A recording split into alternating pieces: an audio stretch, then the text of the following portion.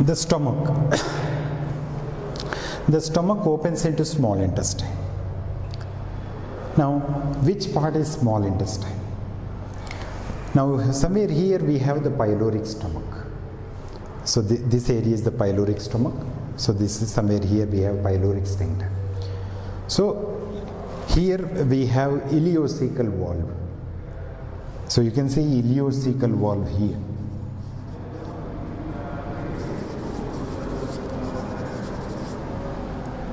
You can see pyloric sphincter here.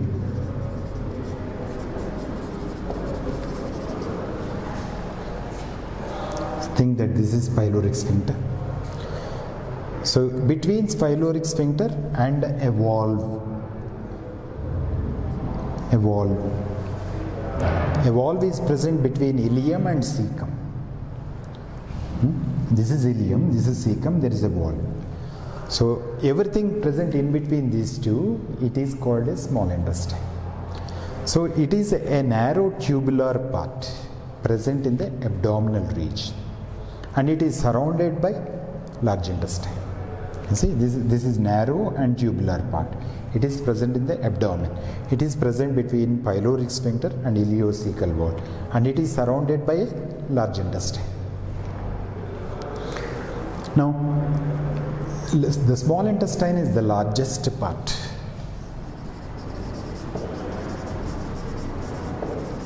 Small intestine is the longest part. It is around 7 meters, 6 to 7 meters in length. It is again divided into 3 parts. One is duodenum, jejunum, and ileum.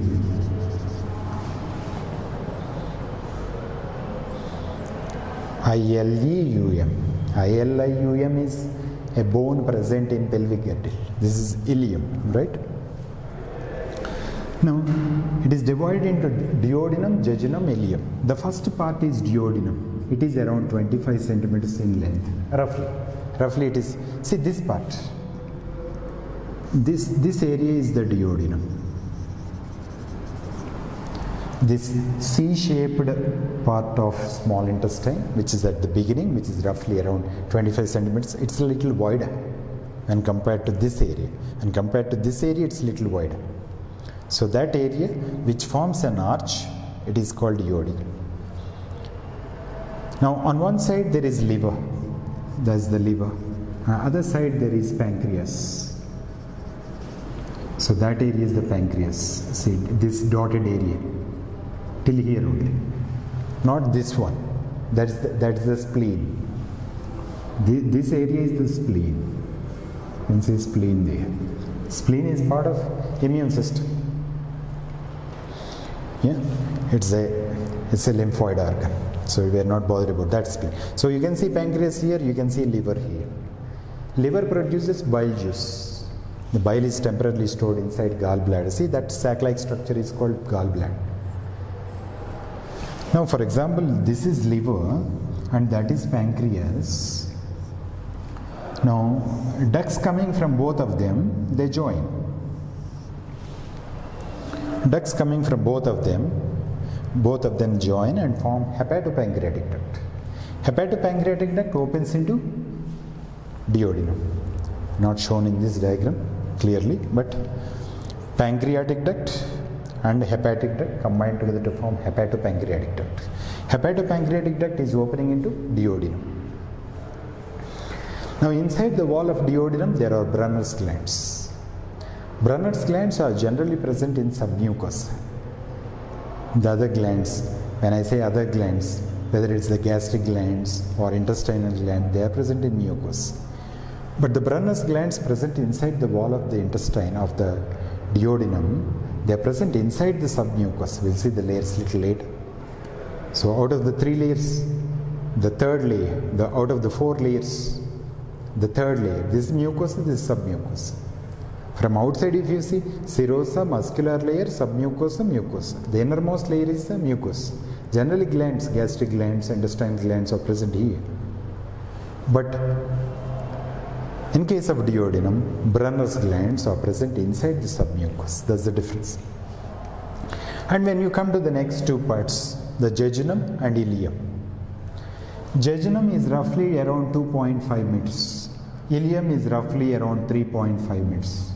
All rough estimates. That's the jejunum. And that's the ileum.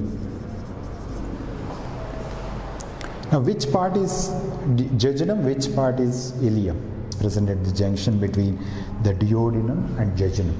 And it is that muscle comes and attaches to the adjoining connective tissue. It comes and attaches to the adjoining connective tissue. And that marks the difference between duodenum and jejunum externally. Now, which marks the difference between jejunum and ileum? On a broad terms, you can see the left upper region in the abdomen. The left upper region is the jejunum. The right lower region is ileum. You can see this is the ileum, that is the jejunum. So jejunum is present on the upper side, left side. Ileum is present on the right side, lower side. That's the broad difference between jejunum and ileum. In both jejunum and ileum, you can see digestion is going on, digestion is being completed, and absorption also is being completed. Digestion and absorption occurs in both jejunum and as well as ileum.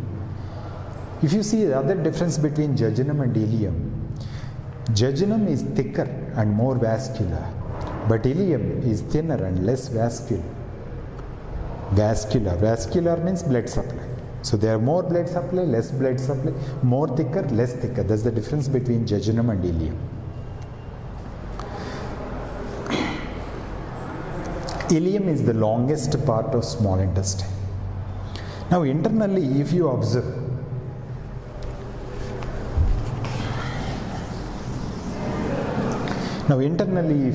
small intestine, you can see plicae circularis. Something called plicae circularis in jejunum. Plicae circularis, they are absent in ileum. Now, what are plicae circularis? Plicae circularis are also called circular folds, also called walls of Kerkeri.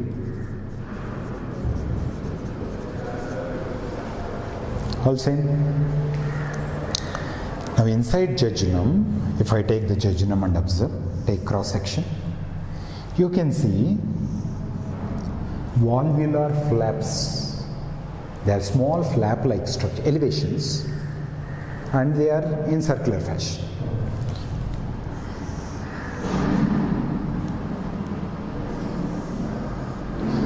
Some of them they extend half of the circumference, some of them extend 2/3 of the circumference, some of them full, some of them are full circles, and some of them are even spiral. They are valvular flaps. Some are larger in size, some are smaller in size. But generally they are alternating with each other, and the largest flaps are around 8 millimeters. There are up to 800 plicae circularis inside small intestine. Remember, we have discussed inside the stomach there are something called gastric rugae, some folds called gastric rugae. Now when we take in food material, gastric rugae will disappear. But these folds I told you are called plicae circularis. They are called circular folds or walls of Kerkeri, all same. Now when these folds, when we take in food material, these folds do not disappear. They are permanent. Even in the presence of food or in the absence of food, the folds are continuously there. That's not the condition for the gastric rugae. Gastric rugae, when the stomach is empty. See, stomach normal condition, it encloses 50 ml of volume only.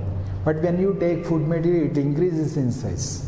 It can accommodate 1 to 1.5 liter of food inside. But when you are taking food sumptuously,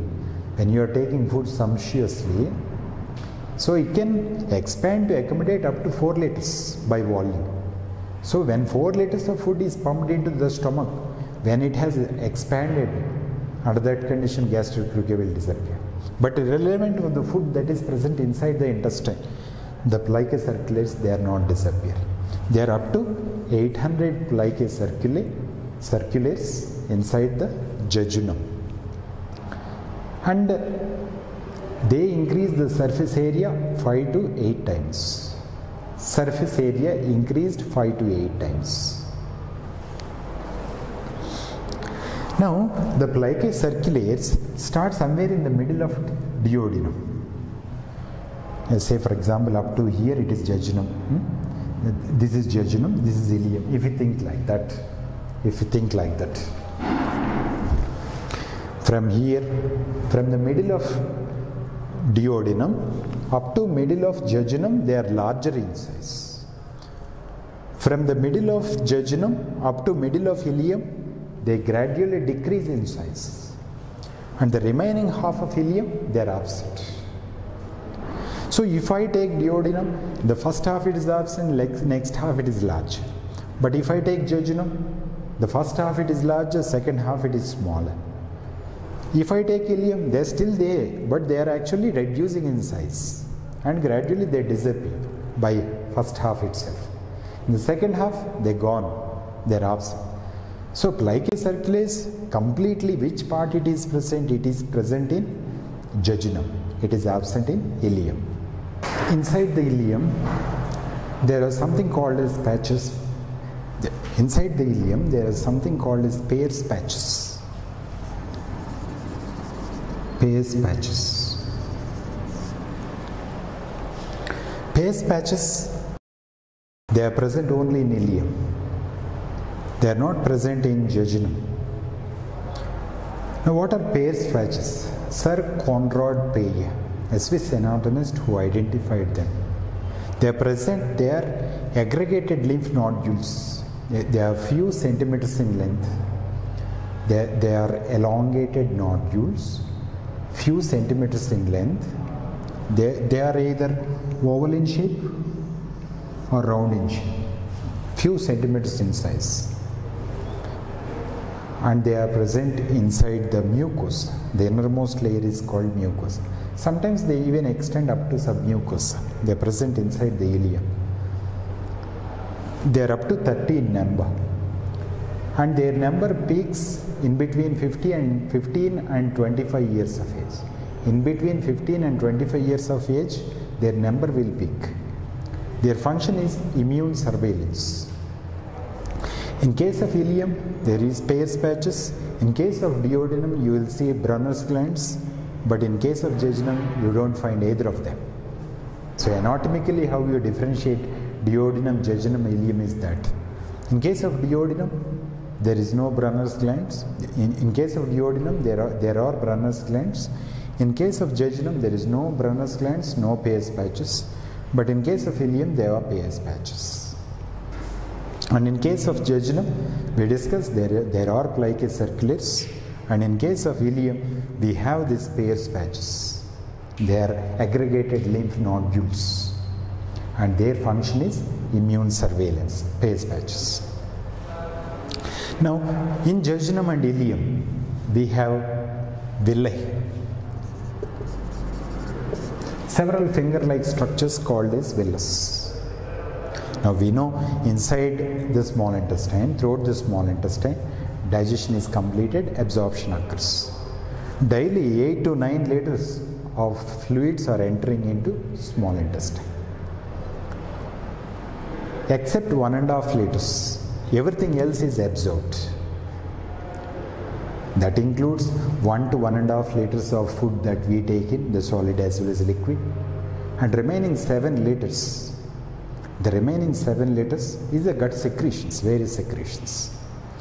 Now out of 8 to 9 liters that is coming into small intestine, around 1.5 liters only is entering into large intestine. The remaining all is absorbed inside small intestine. The absorption occurs with the help of villi. The finger-like projections are called as villi. Now here I drew a structure of villus.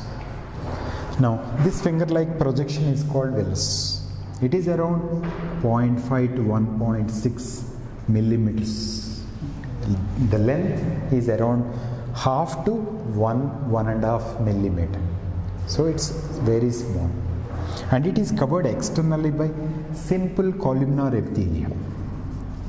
Simple columnar epithelium. It's surrounded by simple column. This simple columnar epithelium is part of mucosal layer, and it is continuous with the crypts of Lieberkuhn.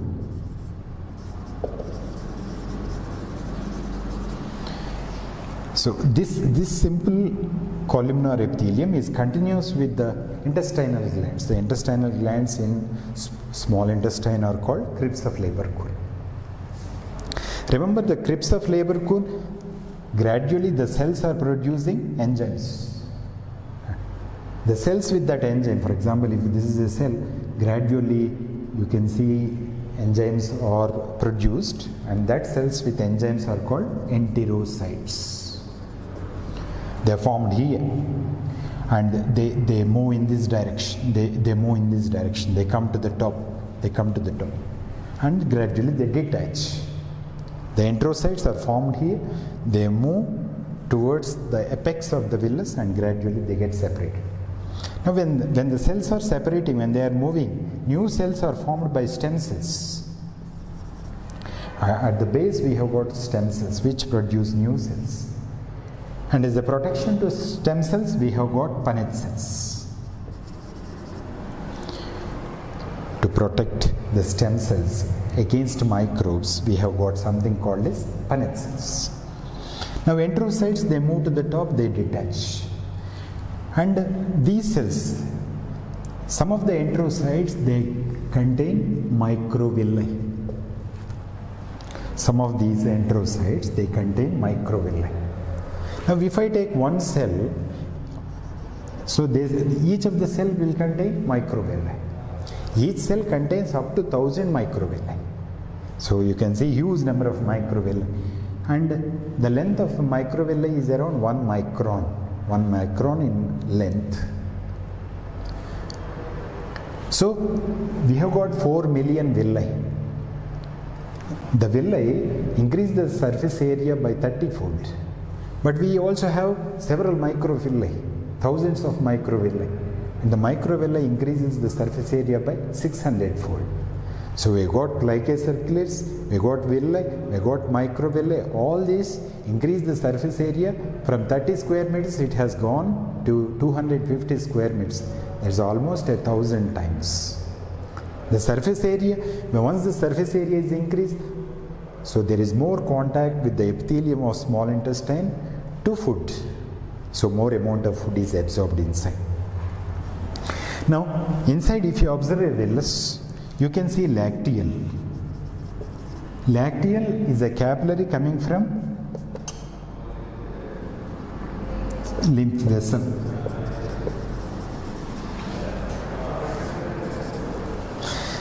Lymph vessel capillary is called lacteal. Either side you will see blood capillaries.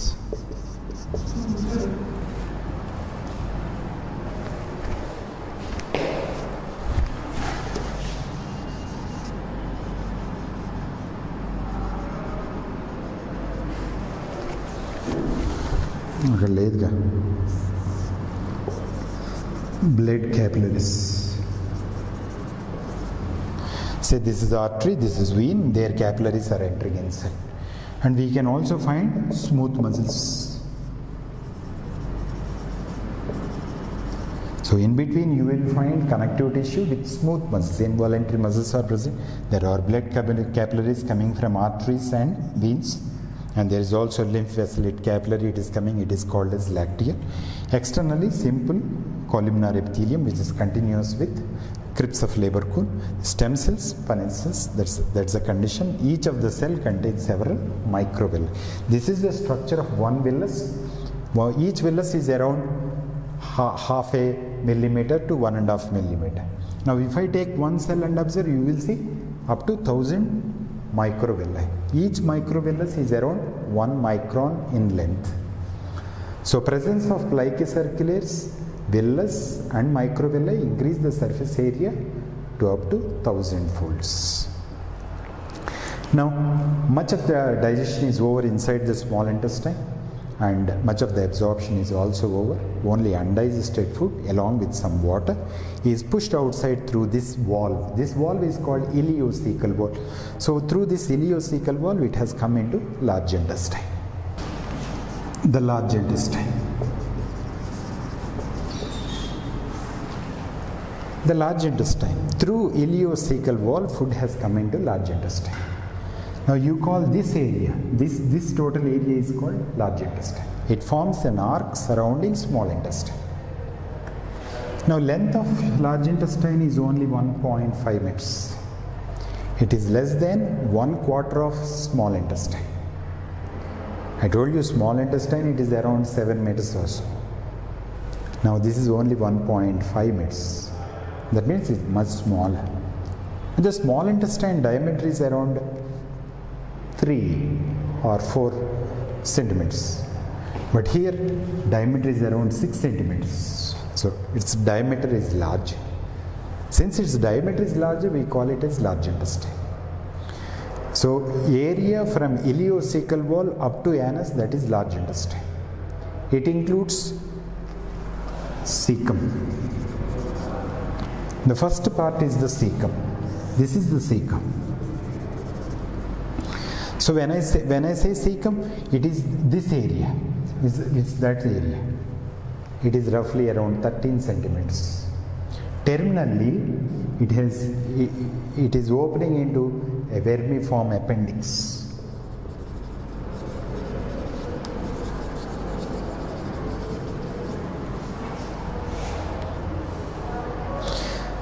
So, cecum and vermiform worm-like. Appendix means elongation. Now, in case of herbivorous animals like rabbit, cecum and vermiform appendix, so they contains cellulase producing bacteria. But in case of human being, these two, with reference to digestive system, they are vestige. But in case of human being, the vermiform appendix is regarded as an abdominal tonsil. So it's a lymphoid organ. The vermiform appendix is a lymphoid organ, like Peyer's patches, like tonsils, like thymus, right? But for digestive system, it's vestige. Now the cecum, see till this line, this is cecum, this is cecum, and above this it is called colon. It is called colon. From here till here it is colon. It includes the ascending colon, transverse colon, descending colon, and sigmoid colon. This is the ascending colon, it's going to the top, and it forms a flexure near the liver. It's called hepatic flexure. Hepatic means liver. Flexure means it curves near the liver. Now this area is the transverse colon. From here till here it is the transverse colon. Transverse colon, so that's the transverse colon. And then on the left side, see this transverse colon is present at the level of 10th rib. 10th rib, you can see 12 pairs of lips, 10th rib. It's present at the level of the 10th rib. On the left side, it forms an indentation. It forms an indentation with the spleen. So there you call it a splenic flexure. So you can see spleen is slightly pushed to the left and it forms a flexure. It's called splenic flexure.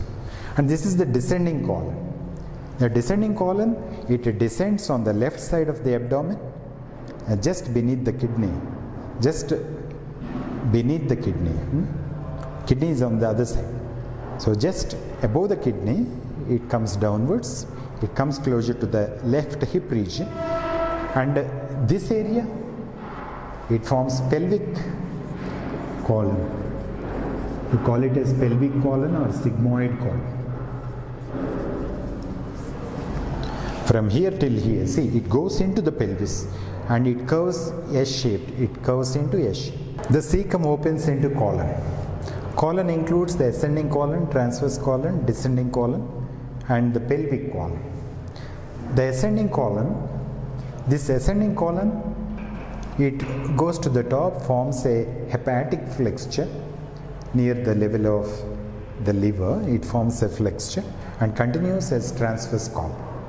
The transverse colon is present at the level of 10th pair of ribs and it is attached to the peritoneum. On the left side, the colon, the transverse colon forms an indentation with the spleen. It forms splenic flexure. So this is the splenic flexure, that is the spleen. This forms a splenic flexure. And it comes downwards as descending colon. The descending colon continues anterior to the kidney, left kidney, and comes closer to the left hip bone. And after coming near the hip bone, it takes S-shaped, it becomes S-shaped and enters into the pelvis. Then it is called pelvic colon or sigmoid colon. Now what is happening inside colon? Around 1.5 liters of the food, which after absorption, the left out food, it is 1.5 liters or so. So it still contains a huge quantity of water. It is entering into large intestine. The main function of large intestine is to absorb water. So much of the water is absorbed and only a small quantity of that fecal matter is pushed into next part. The next part is called as rectum. Now before that, this colon has got 3 important parts. One is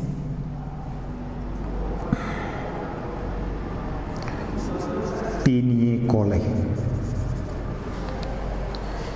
If I take cross section of colon, so you can see at 3 locations.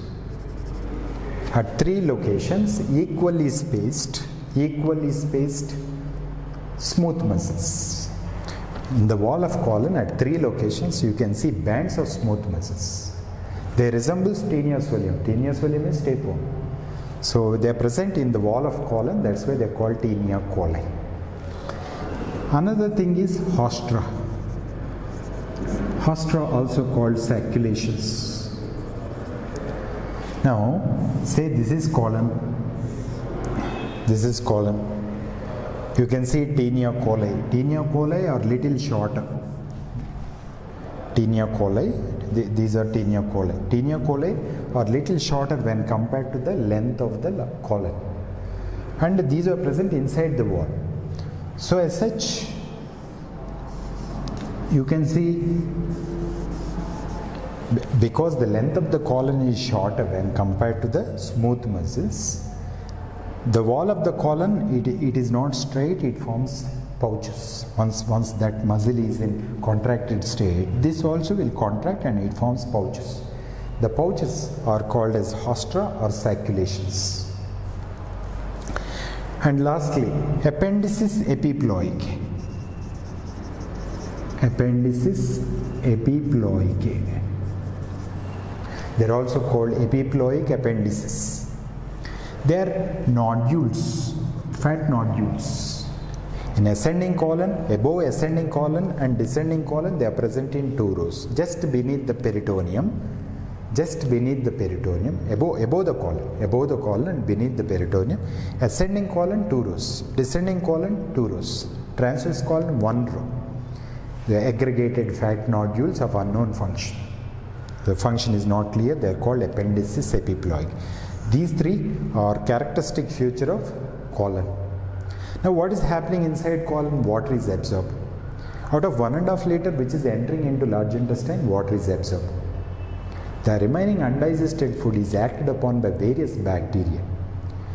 And then the undigested food, on fermentation, the undigested food becomes fecal matter. So that fecal matter now comes into rectum. Now what is the fecal matter?